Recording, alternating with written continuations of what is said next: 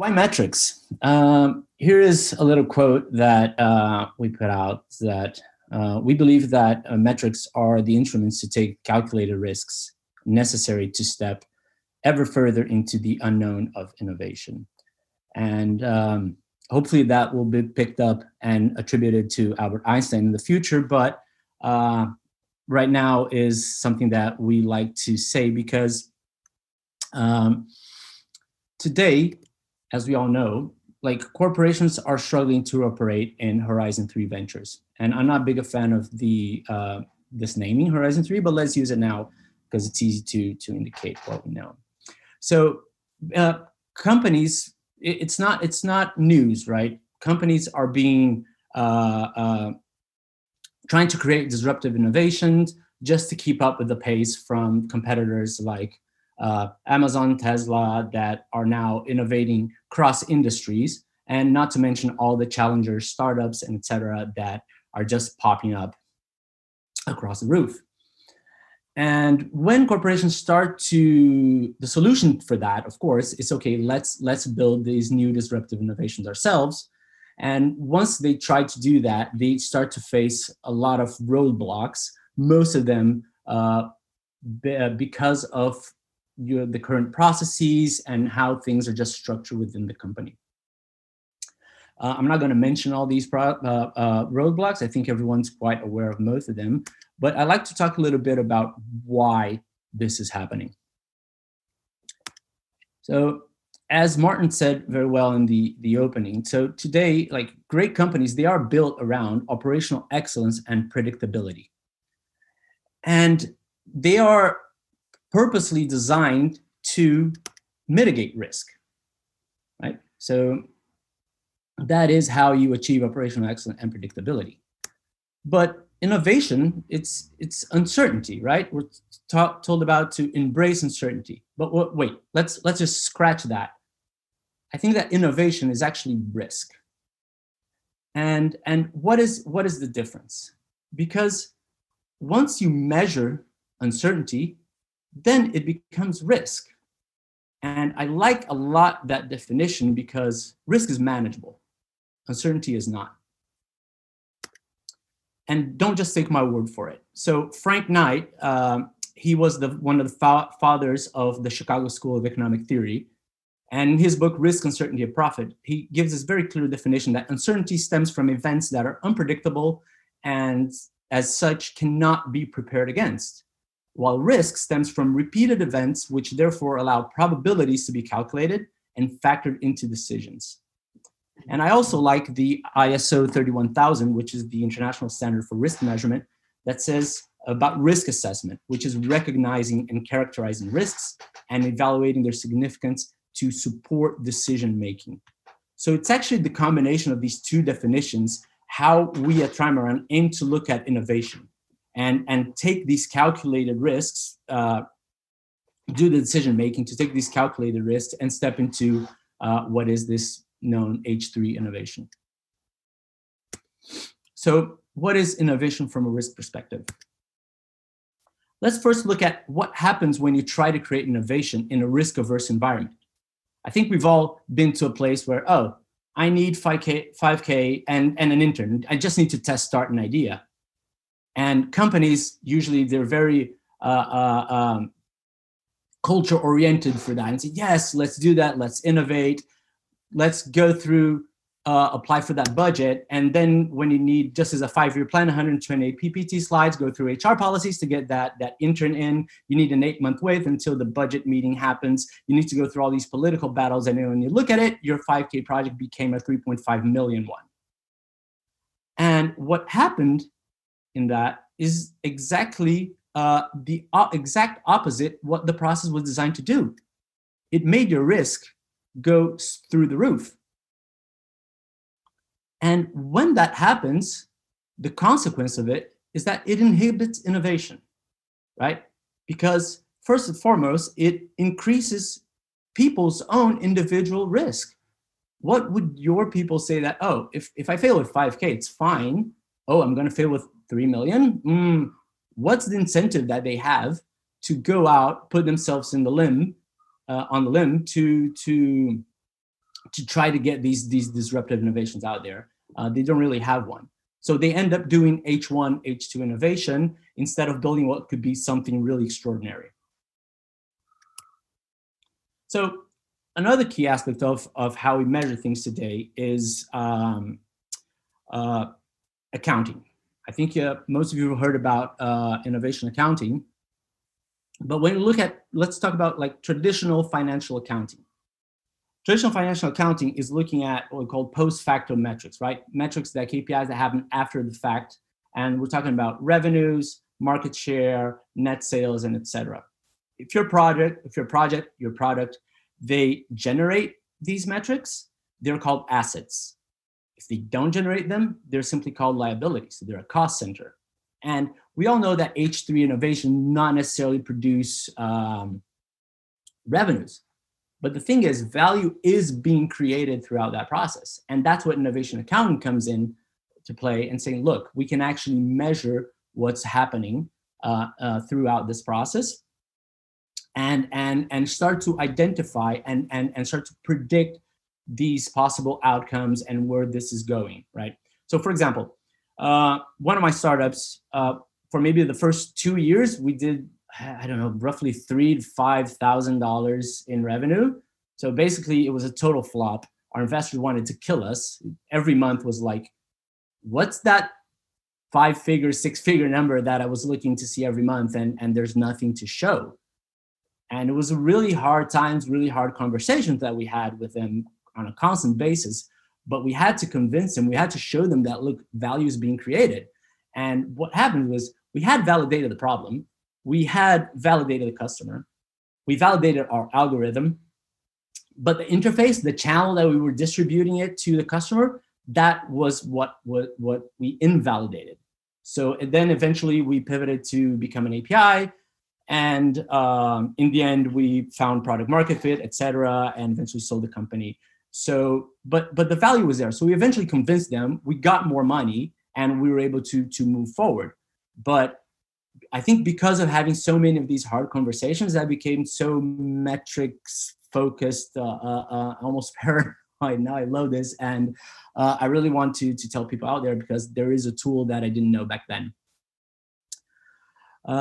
So now instead, when we look at innovation accounting, what we're talking about is not outcome metrics, but we're also actually talking about growth, right? And growth is an indicator that uses time as a variable, is how much a certain item increases in a period of time. And when we start to talk about time, we're talking about speed as well. So, and these are what we call progress metrics, right? So before, like when you're still doing your prototypes, you're testing, you're validating your assumptions, et cetera, we're talking about progress metrics and how fast you can go through them. So the goal, while you're doing your measuring your value creation, is to take all your assumptions all the way to invalidation. And this might sound a bit counterintuitive, because we all say that we need to validate our assumptions, but actually failing fast, what everyone talks about, that really cool buzzword, it's not about killing, it's about killing things fast, but it's actually about killing your bad assumptions fast and your bad projects, right? Why is that? So there's a validation hierarchy that you must go through to find product market fit. You can't validate your problem and scale, right? You need to validate your customer, you need to validate your business model, et cetera, when you're talking about disruptive innovation, when you're going into the unknown. If you have other validated assumptions, then really it's different. But then you're not necessarily talking about H3 innovations. And the thing is, the further you go through this validation hierarchy, more measurements you're making. How fast you're going, how many experiments, how many assumptions, how many evidences. And that is when uncertainty starts to become risk. And why do you need to go fast? Because the faster you go, the sooner you have clarity of your pathway to growth, right? The faster you move through it, the more de-risked you eventually become. The faster you move through it, quicker you get to is your time to market, and that not necessarily means revenue, but it's your competitive advantage. So why is this important to venture capitalists?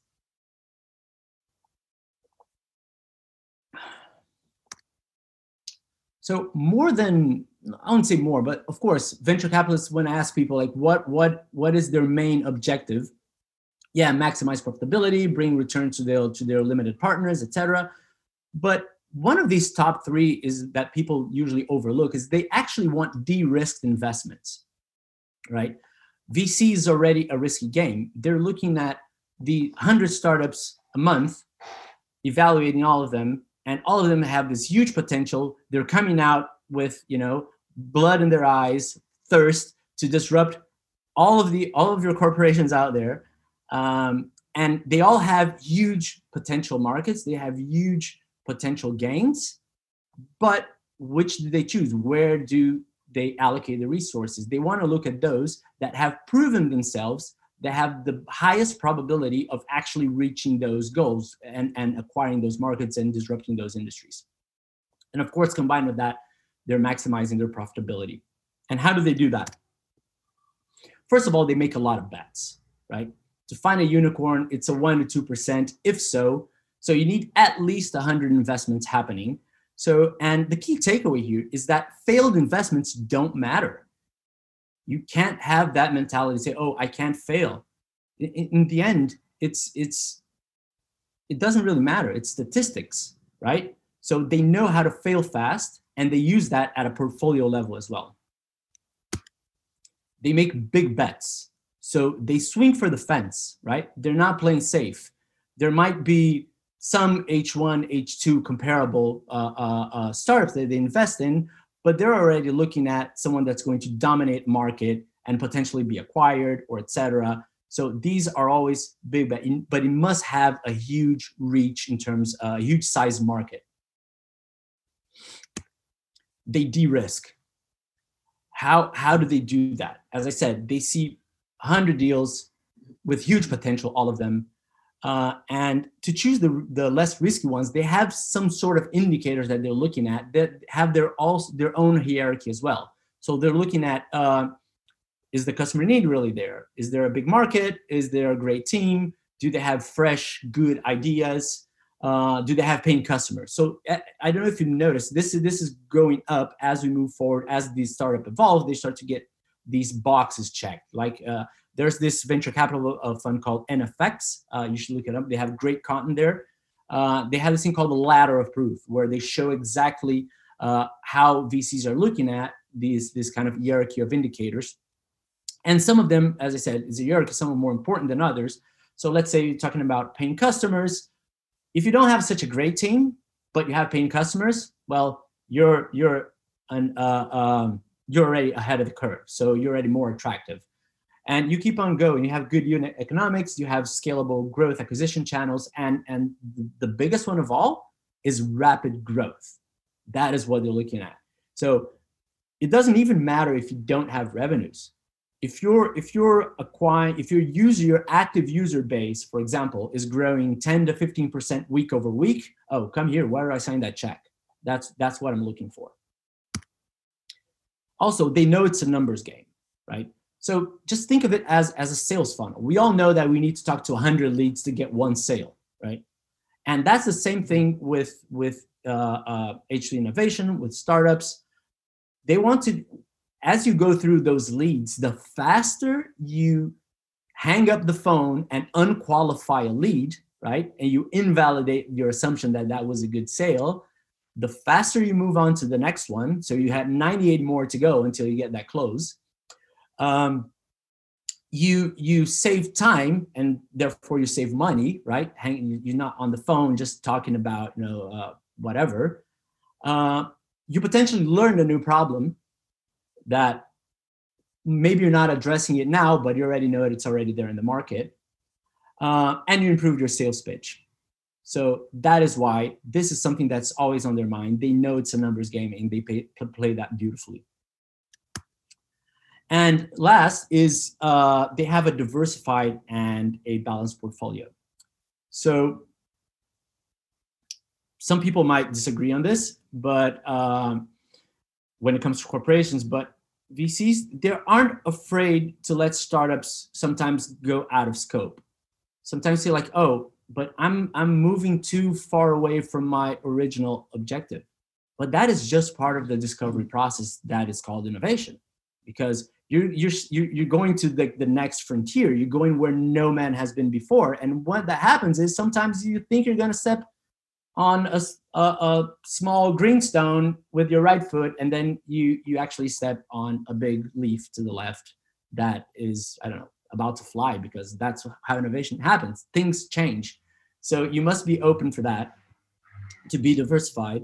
And you need that also to find the home runs, because otherwise, if we all knew where the home runs was, we wouldn't be having this conversation right now. And in the end, after that, it's also very key to balance the portfolio, because there are shifts, and each fund, each company has a different level of acceptance to risk, of tolerance of risk, etc. So you need to balance your portfolio according to that. So as I said, this is a home run game. It's not an average game. We all know that, of course, you see the chart on the left, 65% of ventures usually fail. They get less than their invested money back. It's a fat tail distribution. But what we do see is that the best investment funds, they usually have more strikeouts than the average fund, right? That's kind of like what we've been talking about so far. But another key thing is that most people don't know is that the best investment funds, they also have bigger wins than the average fund. What does that mean? You need a 1 out of 100 chance to hit a unicorn. So all the companies that you must be looking at, they must be unicorns, potential unicorns. They're not looking, oh, yeah. I understand that sometimes you need to have in your portfolio some strategic plays that are not supposed to make revenue, not supposed to have rapid growth. But if you want to be building innovations and playing this numbers game, this is something that you must be very aware of. Your big bets must be bigger than everyone else's bets. And what needs to be aligned for fast to happen in your company, right? For us, these are 4 very fundamental pillars. And as you can see in the background picture, I hope you can't really be fast with just 3 wheels. You need all 4 of them. So the first are lean processes. Why lean processes? First of all, when you apply lean, you automatically have a shift in mindset. Lean, for you to apply lean, you need to be customer centric. You can't be product centric. You start to think about the problem being solved, not the solution. And one of the things I love about it is that everything is an assumption from the get-go. It's very easy for you to fall in love with your product. I've done that a million times. I've made so many mistakes because of that. And lean, actually, when you start to really play the methodology, it starts to make you think on a daily basis, and your mind like that, and your mindset starts to shift. You start to get early validations. So you give your people autonomy and freedom to just test, because now they can get those 5K and that intern from their own budget or whatever, or even not spend nothing at all and start doing testing, just calling clients and say, hey, there's this problem. Do you have this problem? Do you mind if I come in and ask you a few questions? So, and then you start to measure that and you start to get your validations, and the bad ideas, they get eliminated at the get-go. And as a consequence of that, you start to get, when it's time to actually fund the ideas that come through you, through your ideation initiatives, your design thinking sprints, your hackathons, etc., they come to you as evidence-based projects and not ideas, which is a lot more structured and metered. The second is budget. So I'm pretty sure as well you've heard about trench funding. If you haven't, we can talk about it later. But basically, trench funding allows you to have many small projects that have really low risk instead of a few big projects that carry a lot of risk we've talked about before. Second of all, once you do that, you're in the numbers game, right? We have limited amount of resources, so you need to test 100. So you need to have something that just spreads out 10, 15, 50K, 100K projects going on, and a bunch of them than a few. Um, and it increases your innovation ROI. What does that mean? So if you're killing your projects fast, you're testing them with very little money, you invalidate at some point, spending, let's say you have a 2 million budget, you spent 100,000 so far, you invalidated it at one point, you just saved 1.9 million. And once that get reinvested, first of all, you got 1.9 as a cost saving ROI. Second, once that starts getting reinvested, you start to test more ideas. And just statistically, as you can see down there, it's like once you start to test more ideas, you increase the likelihood of success, of validate whatever is the success rate you're trying to reach. Third is transparency, right? Full visibility, no more black box. Everyone needs to know what's happening throughout the organization, not only for people to understand and see what's going on cross-siloed, which is super key to help validate, invalidate projects assumptions faster, because a lot of times the information is already inside the company, it's just siloed. It helps you give access to other markets that another business unit have access to that you don't. And it gives you budget efficiency. I've talked to companies that they're like, oh, we have 2-3 different startups being invested in by 3 different business units, and they're all drones and they do kind of the same thing. And money is being spent and they're not seeing that. And one of the key things most important about this, when you have this full visibility as well, is you make very clear for people how it is, if they want to bring their idea to product, how it works. It's very transparent. They know it could be a hard way to get there. They need to like push a rock up a hill, but they know what they need to do if they have an idea and they want to bring it to scale, to a product to market. And last but not least, metrics. So metrics, I think the key thing is it gives you a baseline for comparison. So ventures, ideas, projects, they comes in all shapes and sizes. Once you start to measure progress metrics, you start to have a baseline for comparison between them. So even if they're in different horizons, even if they have different budgets, etc., you start to have, you know how fast they're being de-risked. And then you can just evaluate that based on the market size, on the budget, etc., how much, what's the opportunity cost that you have to allocate resources to venture A or venture B, and so forth. It allows you to have a faster analysis and decision making, right? So now you have the numbers right in front of you. You don't have to, you kind of mitigate the salesman pitch and the politics going in and say, oh, this is why my projects to get the budget and etc. Now you have a lot of numbers. And I don't think metrics are going to be, there's always going to be a human decision there. That's why I said it's risk combined with decision making. I think the human factor is always going to be there because some decisions need to be strategic. But it does help you be a lot more focused and directed to what that means. It measures progress, not outcomes.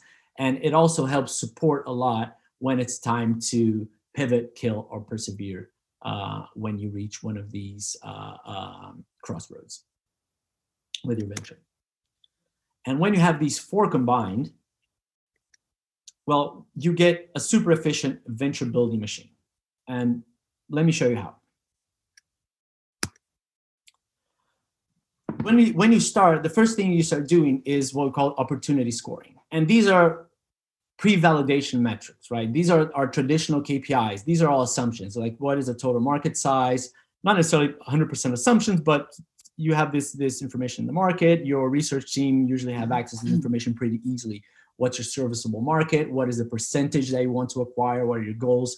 Does it bring unique value to the customer? And we score those, like what is the total investment needed, et cetera. We give a baseline score for that so that you can start having your first analysis even before you go to the validation, just to make sure like, okay, does it make sense to pursue this? Take step 1. Yeah, okay, it's good. Let's keep on going. It's very easy. Everyone knows how to do this.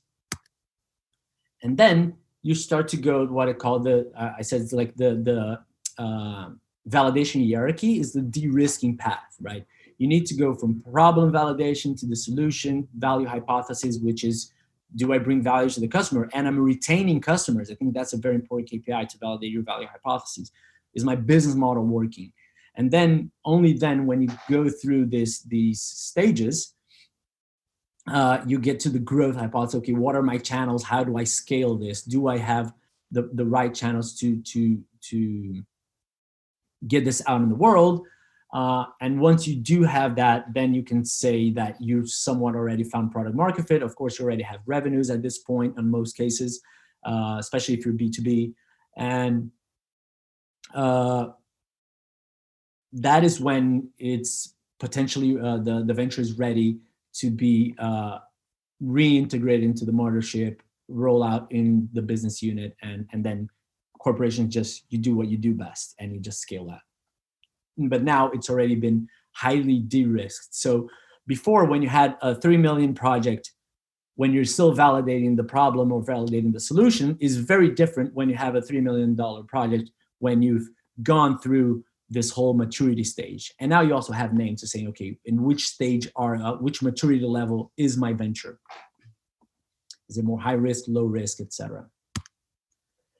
And then you have a product development path, right? And these are also very well known. A lot of people address these as stage gates. I don't like that definition, simply because the fact that I like to see this more as a continuum. Because stage gates are basically, you already have the product defined, and then you just chop it in pieces, and your validation is an outcome against a predefined timeline. You only validated that, yeah, I reached the goal on time. That's not it. Sometimes with your MVP, you could potentially just validate your problem, your solution, your value hypotheses, and then you're up to exponential growth, and you're still with an MVP product. There are cases of those. And so it's more like a flux and more of an orientation. So it's not really a straight line, but it's a good way to understand where you are in terms of product development. And then we get into the key points, which are the project progress metrics, right? So what are we measuring as the ventures move through this pipeline, this validation hierarchy, right? So once it's still in the problem validation phase, et cetera, you start to looking at how many key assumptions am I testing, right? Out of those, how many experiments am I running for each assumption, each idea that's being tested? How many are being validated? How many are being invalidated? What's my validation to invalidation ratio? If that is close to 1, that means that all the assumptions that you're coming out with, you're putting out to test, you're coming back with an answer, which is a great indicator. So, and how fast am I moving through this? How many experiments am I running per week? And then you can easily escalate that to see in terms of month and quarters and so on. And velocity is how fast am I moving from one stage to the next, from one maturity level to the next, because it's, even though if you're making a lot of experiments in a period of weeks time, but if you're not moving forward, you're not really progressing. So these are some of the elements you start to look at. And when you start to have these in all your projects, in all your ventures, now you start to have the comparables. So you know how fast they're going from one stage to the next. You know how fast they're testing assumptions. And even, let's say, if you have a venture that walks a good way until, I don't know, the value hypothesis, the business model validation, and then it completely invalidates, you decide to kill it, it doesn't mean that you just lost that money. Potentially you did have validated learning in that time. Potentially you found a new market, a new customer to address, and so on. So you never start from scratch for the next iteration. And you also validated your team. So if you did that in a timely manner and cost effectively, even though you invalidated all your assumptions, you definitely proven that your team, you can throw another venture at them, and they'll probably do the same thing. And hopefully this time they will open that path towards growth. And then now you start to compare these ventures with all these metrics. You start to look, okay, which one is a home run, right? You're looking at The opportunity size. Well, what is the cost of opportunity? Velocity, some things that I already mentioned there. Success probability is more down the line when you start to have results. Then you can start identify patterns in that. Which best balances my portfolio? I'm going to talk a little bit that ahead. How much is my allocation per maturity stage, and so on. And this is how your portfolio and your pipeline is going to start to look like, right? And you're going to have some ventures on the ideation stage. You're going to have some ventures that are in MVP, validating the solution. Some will be more ahead. Some will be still an MVP, but validating the business model, but already validating the business model, and so forth. And it is a funnel, right? Because we are failing fast as well. The same way we do with assumptions, the same way that lean is applied at a project level, you apply lean at a portfolio level. So you're starting to kill your ventures very fast, right? So once you start doing that, as I said, you're saving up money, you're reinvesting, you're testing more ideas, you're increasing your success rate, you're having big discoveries, you're having big validated learning, you're spending little money to get that information, to get that knowledge, you're validating your team, and then because you're testing more ideas, this virtuous cycle that starts to happen is you start to have better products in your pipeline, better ventures in your pipeline. You start to have better products coming on as an output. And once you start having better products in the market, you also start attracting better talent. And then that you start to have better ideas coming in, and that just goes on and on.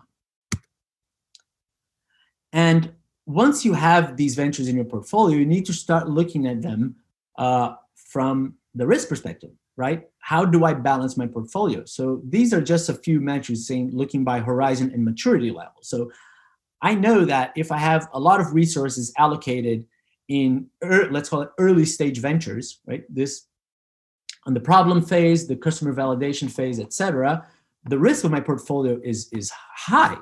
So potentially if there's no ventures getting ready to get scaled, so we need to address there's something going on. So speed is not going well, teams are not performing. There's a bottleneck somewhere that needs to be addressed. If the same thing happens on the other end, let's say you have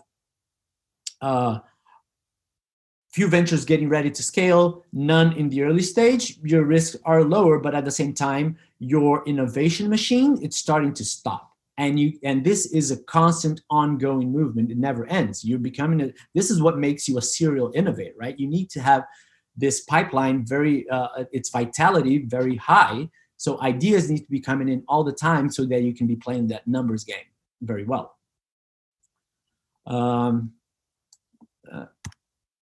So I guess this kind of wraps up the whole idea of I know it's a lot of information. I didn't want to go too deep in many things, but I'm at your disposal to talk later, one-on-ones, more specifics. But I think the key takeaways that I have for this today, and then we can go into questions, is first of all, be lean. You don't, in my opinion, even though a lot of big consultants are going to say otherwise, you don't need a 5-year transformational project to implement this. Because the same way as the project happens, the risk is just too high. This is a habit thing. It's just a daily thing that you start tweaking things here and there, doing small things every day, and then you're going to start to see change. Second, you need to apply lean.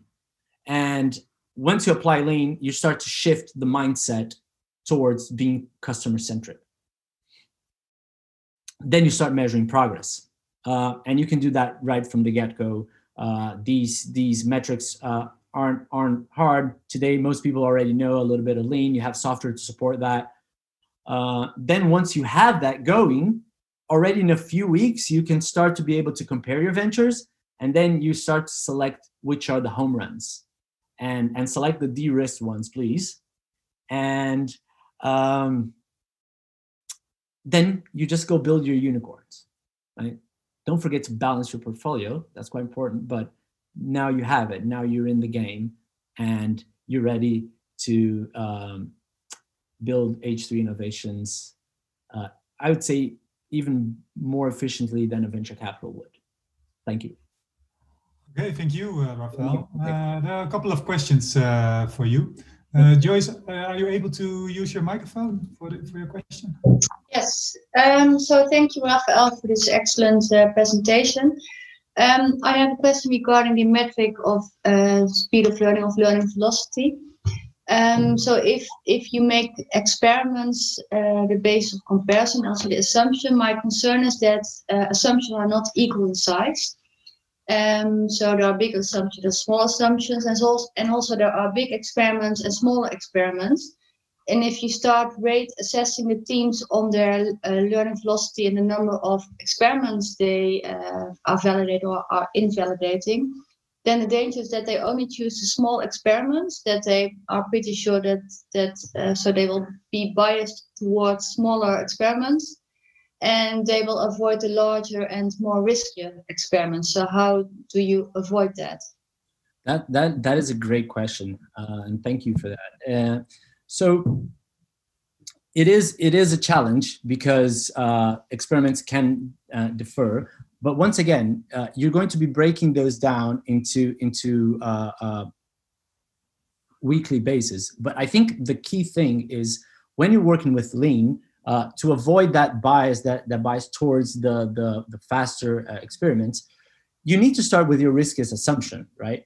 There's this Google has this philosophy, I guess, I don't know, they call it monkey first, right? It's actually Alphabet has this. I don't know if you heard about this. They say that how is it? I want to have a monkey recite Shakespeare on a pedestal. What is the first thing that you do? You train the monkey, right? Because if you can't do that, you don't have anything else. What people usually tend to do is go build the pedestal, which I think is what you're kind of saying, because it's just easier. It's already there. We know how to do it. But once that is also part of building the capabilities and talking to people and being there, so that it doesn't really work if you're not testing the riskiest assumptions from the get-go. So I think that is a good way to mitigate a little bit of that problem that might happen in terms of different experiments. I think when it's time to compare the ventures, even though if you have, let's say, an experiment that's going to take, I don't know, a month, and another experiments that can be finished out in a week, I think the number of validations and evidence, not validation, but evidence that you're bringing in on a weekly basis could start giving you some parameters. And then, of course, there's a little bit of a more human look into it to understand how you can compensate one towards the other. I hope that answered your question. So you really should look into the contents of the validation and also assess whether they actually have started with the larger assumptions. Yeah, definitely start with the large assumption, the riskiest assumption, not necessarily the largest, but but the riskiest. Yeah. Okay, thank you. Yeah. Thank you. Nicholas Bry, you also have an additional question to this question of Joyce? Oh, no, that comes to the same point. You can ask each project to fulfill a risk versus evidence matrix. That is to say, a matrix where they rank their assumption toward what is critical and where we lack evidence. Yeah, thank you. So there's another question from Neda. Are you able to use your microphone, Neda? Yes, hi. A very simple question. Can we apply this process for H1 incremental ideas, like developing features for already existing solutions? But that's actually like the bulk, or 70–90% is these kind of developments. Yes, yeah, that's a great question. Thank you, Nida. Yes, the process is still the same. I think it's a bit easier for H1 because you have more information and more validated assumptions, right? To have access to more evidence. So I would assume that just your pathway to de-risking is just a bit faster. But if you think about it, just as lean at a product level, right? as a product development, it's kind of putting out features to your new, to whatever is your software, your CRM, etc. Every time that you're launching a new feature, is you're talking about H1, H2 innovation, incremental into that, and the process is exactly the same. Does that answer your question, Ada? Yes, thank you. Okay. Patricia, you also had a question for Rafael. Yes, hi, thanks, great presentation. I was wondering, how do you align, or maybe you don't at all, the metrics that you outlined with the traditional metrics of the mothership? So I've seen a tendency from HQ to still sort of force feed and, you know, get our initiatives to fill out their templates, their financial KPIs, and it's not focused on progress. And so how do you deal with that tension? Yeah, so that, I think that is a dragon that all of us are trying to slay at one point, because it is a problem. It's what I mentioned in the beginning, right? The two processes, the two accounting standards, they just don't talk.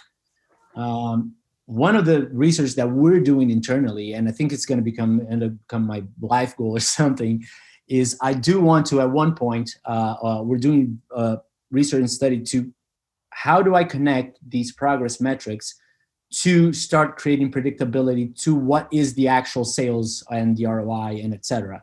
So once you have that, once you start, where we are so far is, once you start having ventures coming out, you start to understand what works, what doesn't, what kind of team structure you need, what kind of products based on your competency and so on.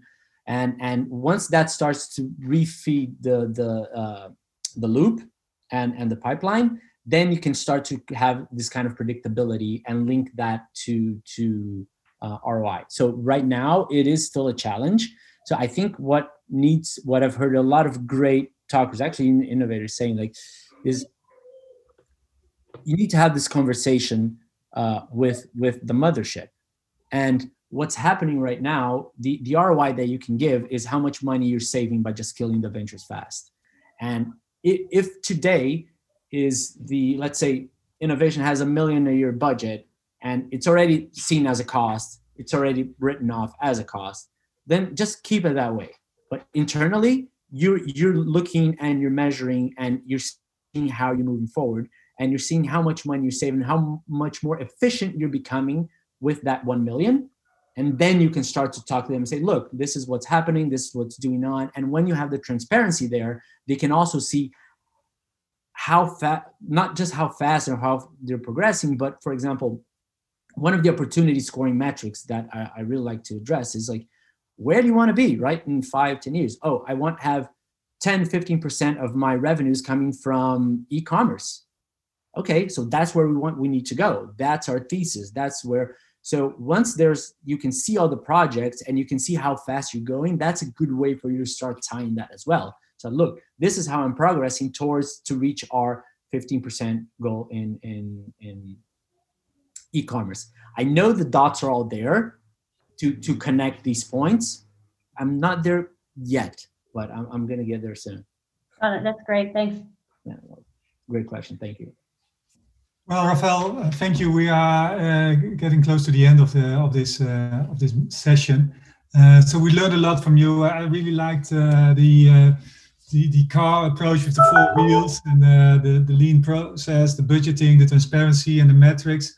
And we also learned from you that it's not only about if you measure growth, it's not the outcome, but the progress, which is really important.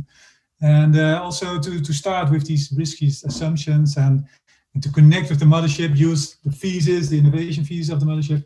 Maybe one final question. If you have one tip for corporate innovators, if they want to start with this kind of metrics, because I know a lot of innovators who are very good at the creative process, at using Post-its and that kind of DNA. What would be the first step for people to use this more blue metrics kind of approach? What is your tip? That's a great question, Martin. Thank you. I think that if you're already mastering the Post-its, probably you're already mastering business model canvas, you're probably mastering lean. So that's already a great step that you already took. You're already way ahead of the game. I think now is just to understand, are you putting the risk as assumptions there? Now you need to start, it's a lot less about metrics and the innovation process, but more of a project management process. That's what starts to kick in, because now you need to tell your teams, okay, you know how to do lean, right? So this is what happens when you put out an experiment. You now just need to start timing. What are the experiments that you're making? How are you reaching out to the client? How are you reaching out to all these assumptions that you laid out already in the canvas, and just start tracking that. So I think this would be the best way to just give the first step, and what, because you need to collect the data. I think that is the key thing. And once you have that data on, now you can start looking at it and start assessing the risk and balancing portfolio, etc. Thank you very much. Thank you everybody who is attending this session. I've posted a link for the other sessions in the agenda, and I hope to see you all in other sessions the coming week. And Rafael, again, thank you very much for your time and energy. No, thank you all. It was great being here.